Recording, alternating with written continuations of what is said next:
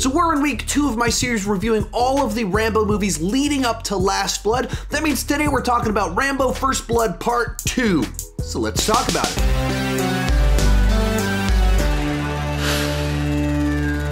Hi, my name is Sean, and I love to talk about movies way too much. With that in mind, go ahead and join me down below in the comment section. Share your take on Rambo First Blood Part 2. Here's the big question of the day. Does Rambo First Blood Part 2 hold up 34 years later? I'm especially interested in your take. If you're kind of one of my younger viewers, under 20 years old, I would love to know what you think about this film that I grew up watching. Also, I'm doing this series along with Cody Leach, who's a good friend of mine here on YouTube, and each week at the same day, at the same time, we are dropping our Rambo reviews. You can click right on over here to head on over to his channel, check out his reviews. Be sure to leave a comment on his channel, letting him know that I sent you over there. One final thing before we get started, you can download the audiobook of First Blood or Rambo First Blood Part 2 for free if you use my link down below, audibletrial.com/Sean Chandler, and sign up for a free trial. I'm a huge fan of Audible. I do recommend you try them out, and you can do so at my link down below. With that said, we're gonna get started. I'm gonna start this one off by talking about the creation of this film, because there's a bit of an interesting backstory on the script process for this film. After the success of First Blood, the studio, the producers, Stallone, all kind of had different ideas on where to take the franchise next. The producers really wanted to have Rambo team up with a partner inside of the film played by John Travolta. However, Stallone was less excited about this idea and nixed it. Eventually, they decided to hire an up-and-coming filmmaker whose only directing credit up to this point in time was Piranha 2 to write the script. His name? James Cameron. Here's what Cameron had to say about why he took the job. Rambo 2 was written at a point in time when I had no money and was waiting to start shooting Terminator 1. Basically, I did it as a writing assignment to stay alive for 6 months. To be honest, I did that project because I felt First Blood was a pretty good film. In another interview, he said, "I admire the film's success and I'm happy for everybody involved, but I always have to distance myself from it because it's not the film I wrote. It was substantially rewritten by Sylvester Stallone." While Cameron's script did provide the basic premise, outline, and a good bit of the action for the film, there were some significant changes made. First off, Cameron's script started off with Trautman finding Rambo at a psychiatric hospital instead of a prison. Second, inside of Cameron's script, Rambo has like this techie sidekick throughout the entire film. Now, those are fairly standard changes that happens between drafts of a script, but where Stallone and Cameron really disagreed was on the politics and the morality of the film.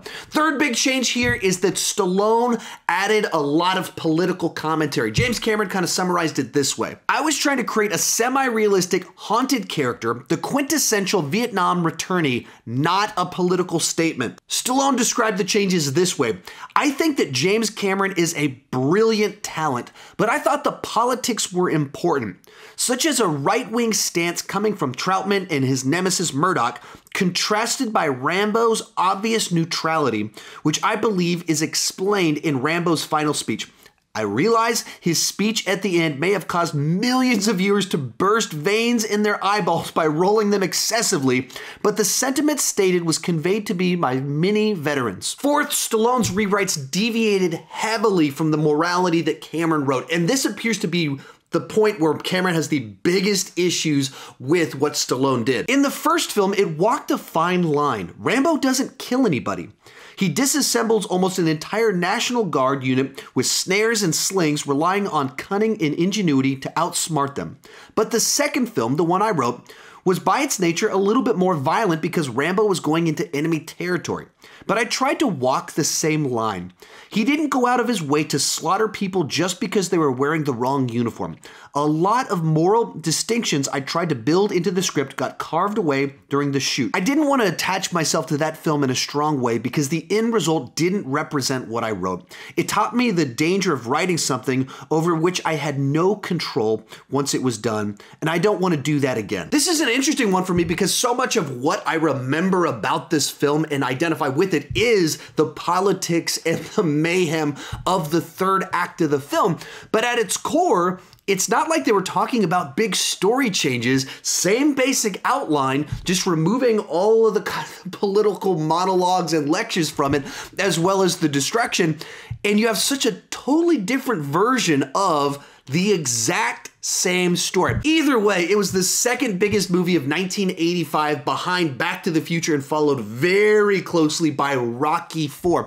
And my understanding is that James Cameron actually went on to have a pretty good little career in Hollywood himself. With that said, let's get started talking about the good. This is actually a really tough movie for me to review because it was such a big part of my formative years when I learned to love movies. Even before I could watch this film, it would come on cable TV and I'd try and sneak in the room and watch a couple scenes when my mom wasn't watching. Saw the posters everywhere, I saw the toys everywhere, and then once I could watch it, it's one of those movies I watched on repeat on cable television back in the 90s. It was also a very iconic film of the 80s as the Rambo character was such kind of a big piece of Reagan-era America. It was an event film, especially in 1985 when it was the second biggest film of that year, but it was also such a 80s product, a film that could only be created during that decade, really only in this small window of time. So the question of which aspects of this film hold up and which parts don't work so well is very important when it comes to this specific review. In speaking about the good, you immediately have to talk about the John Rambo character, and here they elevated him from realistic character study material from First Blood into this fantasy war hero character that gets to win the Vietnam War. And there's something about that is mildly appealing, that this film is just unashamed Vietnam vet fantasy of what if we got to write the story of what happened? What if we could make right what went wrong with the actual war itself? And it just goes for it and provides that experience for that group of people. Now, granted, that's a very niche group of people by the year 2019, but that in and of itself, like there's something about the fantasy, the escapism of that that's quite potent and powerful. Along those same lines, this is Sylvester Stallone in full action hero glory, not just really even action hero, more like superhero inside of this film as well as in Rambo 3.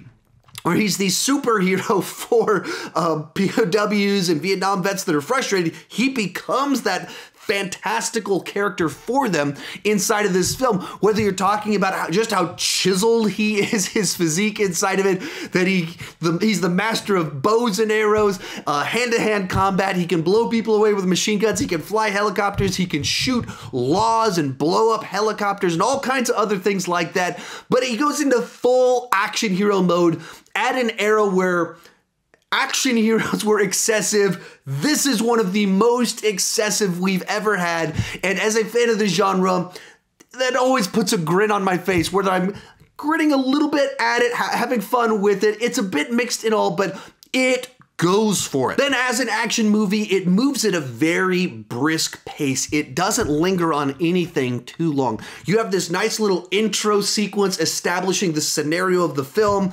Then you have the title card and boom, we're already in Thailand. We're suit up real quickly in under 10 minutes, and then he's off in a plane and the action begins right out of the gate.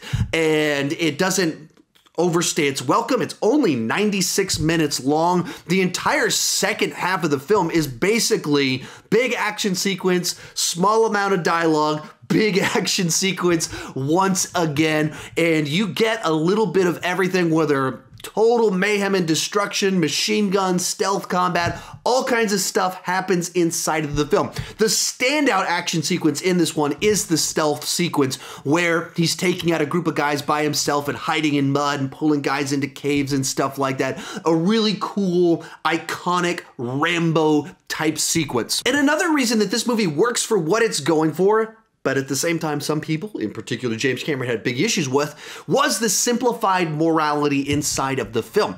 Rambo himself wants to help POWs through action. Trautman wants to help POWs through proper channels. You have Murdoch, who just kind of wants to sweep all this under the rug and move on so the war doesn't start up again. And then you have the Russians and the Vietnamese who are presented as kind of the bad guys inside of the film. It's very simplistic. Everyone falls into a neat little bubble. It doesn't try and evaluate too much of the complexities of any of this. It just sets up a scenario where you want Rambo Rambo as the underdog to be the hero and put all the bad guys in their place, whether blowing up the actual bad guys or trying to inspire Murdoch to make better choices and care about soldiers more through his words and actions in the final little sequence of the film. But I think that makes the movie work a little bit better because it is, by its nature, pretty ridiculous. And if you tried to have the ridiculous with the moral complexity of, say, the first film, I don't think it would work well. You kind of carve all of that off and you have a straightforward narrative with what Stallone was going for. The simplicity, I think, works for the film. And to loop back to some things I said before, this is a film that represents what 80s movies, what 80s action movies in particular were like at that time. It is one of the things that is the epitome of an 80s action movie because you're talking about the excessive explosions, Stallone, the action star in the lead, a take on good guys, bad guys that you couldn't really get away with in the year 2019. So just as a film, it's interesting to watch it to see how films were made at that time, what was popular, and what was connecting with the zeitgeist of 1985, as this film was the second biggest film of the entire year. With that said, let's move on to the bad. And unfortunately, as much as this is a film that I love in theory, as much as this is a film that was pivotal in my formative years, I don't think that it's a movie that's aged particularly well. It's even much more of an 80s product than it is a follow-up to First Blood. It abandons the credibility, it abandons reality, it abandons the complex characters, it abandons the character study, just kind of throws all of that out and instead focuses in on being this fantasy for Vietnam vets. And if you even stop to think about that, that feels awfully exploitive and kind of cynical in nature to create a film like this to cater to an audience in that manner. I don't know, it doesn't sit the best with me. This movie also has a tone and stupid problem. Here's what I mean by that. It has all of the absurdity and stupid of a modern day Fast and Furious film. And at its time, it provided the biggest, most over-the-top action spectacle that you could provide in the year 1985. Like modern day Fast and Furious films provide the biggest, most over-the-top action spectacle that you can provide in modern times. But unlike the current Fast and Furious films, this movie plays all of it with a totally straight face. It takes itself incredibly seriously, so much so that the movie is jam-packed with political debates, dialogue, and monologues. Like, it really thinks it has something important to say while telling a story that really obviously is incredibly stupid.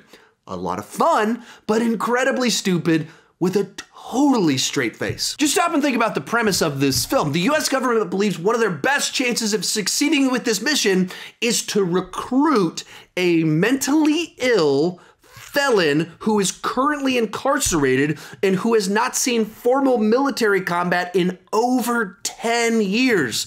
And they say inside the film, like, you're one of 3 people most likely to succeed. What are the other 3 people up to if they're going to the guy that recently blew up a gas station after he snapped? And this wouldn't be a problem, except the movie does do all of this in such a serious manner without any idea of a tongue-in-cheek or a smirk at the camera or anything like that. Also, in the nature of the story, it's just kind of funny. This isn't a big criticism, it's kind of funny to me. The plot is basically Rambo goes into a camp and he leaves. He's taken back to the camp and escapes, and then he goes back to the camp and takes his friends out of it and goes home. Like, that's the whole movie. It's basically what I just described of Rambo going back and forth to this camp 3 different times. And for a big, gigantic event action movie, besides the stealth sequence, the action itself I don't find to be all that memorable. I mean, case in point, the big finale is Rambo flying a helicopter around this camp, shooting missiles, blowing everything up. And so there's tons of explosions, tons of mayhem, tons of bullets fired, but you don't know what any of these buildings are. You don't know who any of these people are. It's just action mayhem, just things exploding up on the screen. and there's no specific emotion or concern, care about any of it. Contrast that with the first film, where you cared about everything that Rambo did because we spent as much time with Teasel and his police force as we did with Rambo himself. And in certain ways, we spend more time with Teasel understanding his character than we do with Rambo, because Rambo's just by himself and can't talk. In which case, you cared every time that Rambo hurt someone and you saw the consequences of it. Here, it's just, we're in fantasy mode and blowing things up because they're the bad guys and we're the good guys and we're finally going to win the war. That doesn't have as much of a emotional resonance in the year 2019 as maybe it did back in 1985. And finally, I think the movie looks older than it actually is and looks pretty ugly at certain points in time.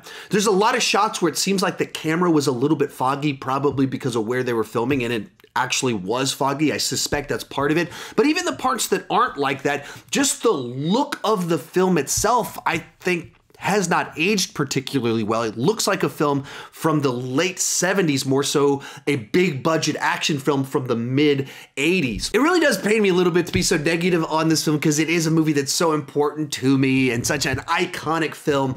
But I think if you really watch this one objectively in the year 2019, there are quite a few problems with this film.